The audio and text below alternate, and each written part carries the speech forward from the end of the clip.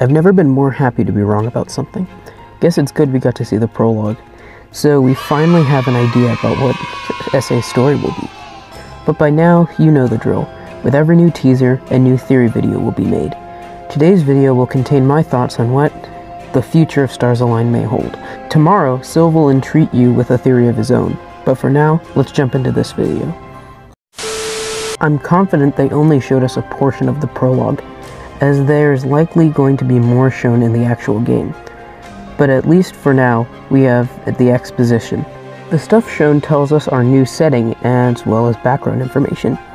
We are in a galaxy called Loom, and that from the power of the brilliance of the stars, beings called angels came to exist.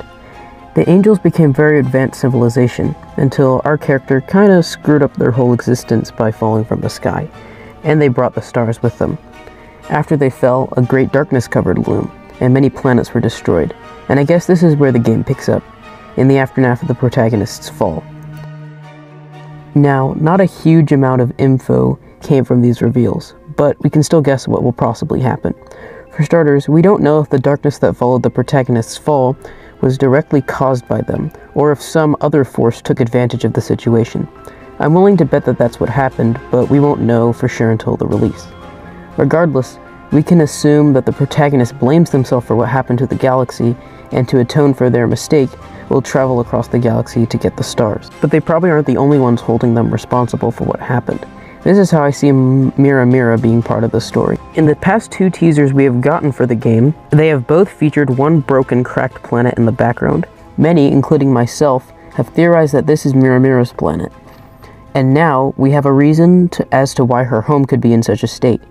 She likely blames the protagonist for the entire thing, which is why she wants them dead. Of course, I'd imagine that at the end of the game, the true culprit, the Shadow Man, will be revealed to have been the one behind it all, and Mira Mira will be very shocked, or maybe she'll just go along with it, who knows.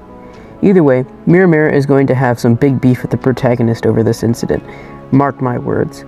The most dangerous villains are the ones that think they are in the right, and to Mira Mira, we are the cause of death for her entire planet. The last thing I'd like to bring up is the masks. This isn't much of a theory as it is an open question to any Team Nova devs watching this video.